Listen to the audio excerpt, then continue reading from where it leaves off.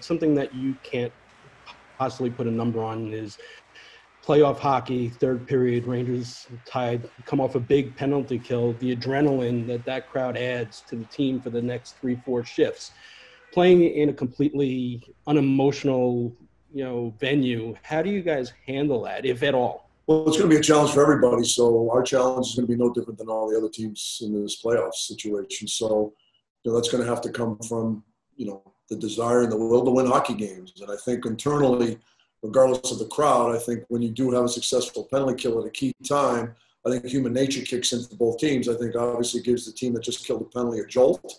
And I think it puts a team that maybe didn't score or generate much momentum off of that kill, it might deflate them a little bit. So, how that power play evolves, you may not score. I think you can also gain some momentum off a power play if you've got a lot of chances and you sustain some zone time and, you just don't happen to score on a power play. There are a lot of things that goes to it. So, I really believe that human nature will kick in on both sides of that scenario. And I don't think the crowd, not having a crowd would be that big of a difference. You've mentioned that the defense was such an important part of the turnaround in the second half. How much of that do you think was strategic or structural? And how much of that do you think was, you've talked about a lot of the players that you have being offensive-minded guys that at the lower levels, weren't relied on to play a lot of defense. They were scorers, especially the forwards and even some of the defensemen. How much of that was just getting this young group to really buy into it versus the structural, strategic stuff? I think the buy-in piece and the trust factor was a lot bigger part of it. Guys just growing and evolving and understanding what it takes to have success in the National Hockey League level. Or maybe we could teach them a little bit better. Maybe they were getting our message a little bit louder and clearer. But I think overall, I really believe it was just the evolution of a bunch of guys having better, understanding of what it's going to take to have success in the National Hockey League. And I go back to the fact that you can't play good team defense if you don't really trust each other. And I thought that our guys found a new level of trust amongst each other after the new year. Where do you think your guys are in terms of game readiness? Sorry, you've got a game in 2.5 weeks or, about that. Where are they? Is this training camp conditioning for them, or are they way ahead of that? That's a good question, Larry. I think we're trying to find that out. And at the end of the day, we're probably never going to be in the shape or condition we were out of the gate the way we were when the season ended. But every team's going to be in that same situation. Our goal is to be in better shape than the other 23 teams. Everything's relative, and we've got to find a way to get there in the next 2.5 weeks. I have liked what I've seen the last 2 days. I love our energy physically. I love our enthusiasm mentally. Guys are staying, you've got to kick them off the ice here after practice. So there's a lot of good things going on right now. We're going in the right direction, but we have a long way to go. You obviously had a long time to rewatch a lot of games, rewatch a lot of practices. And when it comes to Artemi Panarin, who today gets the finalist for the Ted Lindsay Award, as you rewatch practice games, whatever, was there anything that you saw, any aha moment or anything that you saw that you hadn't noticed or didn't pay too much attention to about his game that enabled him to have the season he had that isn't so obvious to just, the eye as you're watching a game? Well, we've touched on this. When you are third in the league in scoring, lead the league in 5-on-5 points, and you're plus 36, which is a colossal difference between all the other guys that he's measured up against. And you and I have talked about this separately. I think his stats really speak volumes to the type of season he had.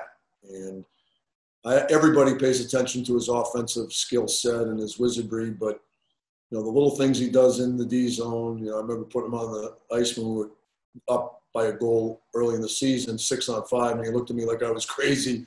And I thought, well, I want you out there because I know when the puck's on your stick, you're going to do something good with it. So you may not, sprawl out to block a shot, but you're going to put yourself in a great positioning where a puck might come to you. So for him, I think he understood the magnitude of coming to New York, the impact he was going to have on this organization on and off the ice, and he embraced it. He never shied away from it.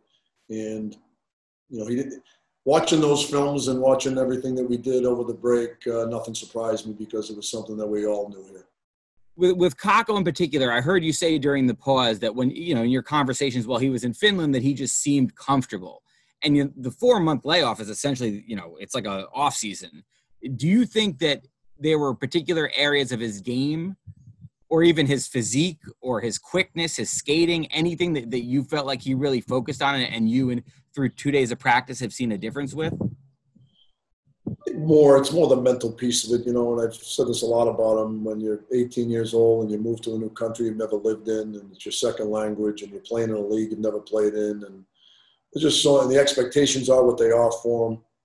It's just, there's just so much to it, and you're living with a family, and you're the youngest guy on your team, and there's just so many hurdles for these young players that they face. Not just him, but it's not a coincidence that Jack Hughes had similar numbers, and you hear similar situation to what went on in New Jersey. So I just think it's just a guy who's going to come back and feel more comfortable and realize what this is going to entail and what it takes. He knows everybody. He's more comfortable with everybody personally. He's more comfortable with people professionally. And I just think it's just the development of a young, really good hockey player. I know we ask you a lot about the goalies, but one of the things that's got to be very difficult as a coach, and you're not alone in this, there's probably half the teams that are returning that don't have a set number one that they are guaranteed to use in game one or that they play. So I was wondering, what's the checklist that you go down to evaluate? Because you don't have 6 exhibition games here, and you're using 5-on-5 scrimmages at the end of practice. You might have an inter squad scrimmage, but what's the checklist you go down to evaluate who starts?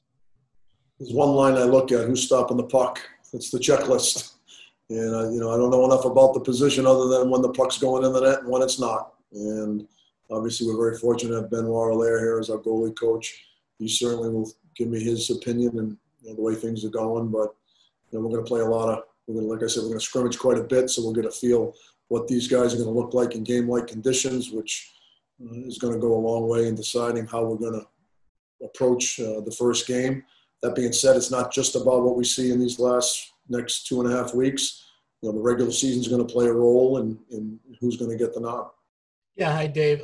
Getting back to Panarin a little bit, you talked a little bit about what he has done on the ice, which we saw, but you also have talked in the past about, what he does for you in the room. So I wonder if you could, he's a finalist for the Players Player Award. I wonder if you could just kind of go over some of the things that he has meant to your team in terms of this season, just as a guy in the room and whatever, on that end of it.